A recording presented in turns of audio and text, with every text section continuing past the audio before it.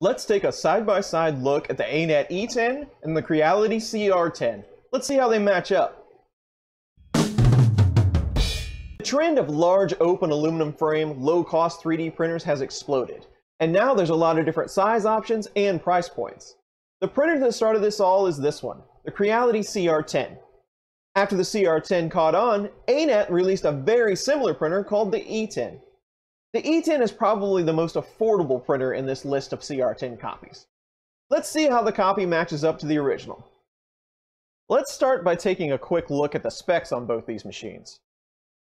The E10 has a 220 by 270 by 300 millimeter build volume, a heated bed, comes with a part cooling fan, an MK8 Bowden style extruder, aluminum extrusion frame, a sidecar electronics box, a full LCD display, and costs right around $280 US.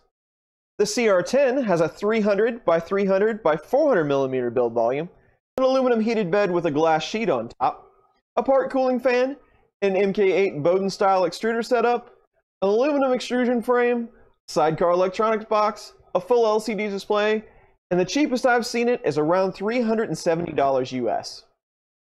Let's start with price. Again, the cheapest that I've ever seen a CR-10 was right around $370 US. The E10 can be had for around $280 US. So the E10 does take it in the price category. Now build volume, the CR-10 definitely takes the E10. But something to consider. The E10 can be had for around $280 US. That's right at 1.6 cents per cubic centimeter of volume. The CR-10 at $370 US, that's right at 1 cent per centimeter of volume. How easy are these two kits to build? Well, both these printers are what I call a 90% pre-built 3D printer kit. They take about an hour to get set up and get going. However, both printers did require some repair before they would turn out what I would call an acceptable 3D print. Granted, the E10 did require a lot more repair than the CR-10, but after assembly, neither one were ready to go. So they both get red marks in this column. How about features? They both come with a part cooling fan.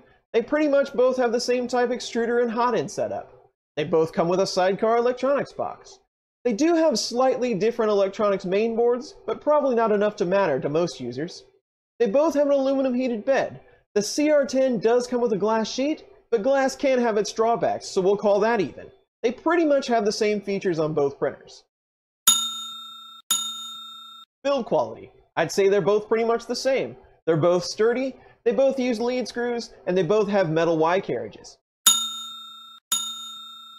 Neither one of these printers comes with a copy of the firmware, so you can adjust it if you need to. They are different types of firmware, but I'd say as far as easy to use, they're both the same. Noise.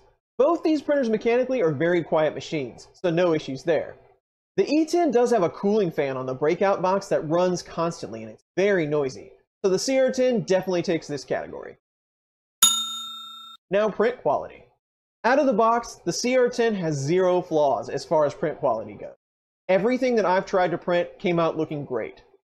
On the E10, it has some Z-wobble issues. It will make the model look not so good, or straight out fail. You can see the evidence of the wobble on this gear. It can probably be corrected, but it would take some tweaking. The CR-10 clearly takes this one. So let's see what the end result is here. Build quality is about the same on both machines. The CR-10 is quieter. Print quality is better on the CR-10. The E10 is cheaper, but the CR-10 is probably a better value. Build size, CR-10 is much larger. Firmware is about the same on both units. Assembly, both had issues. And the features offered on both machines are very similar. The E10 is not a bad machine. It's very well priced and it has a nice sized build volume. If you want a little larger printer with a pretty small price tag and you don't mind hacking and tweaking a little bit, then the E10 might be for you.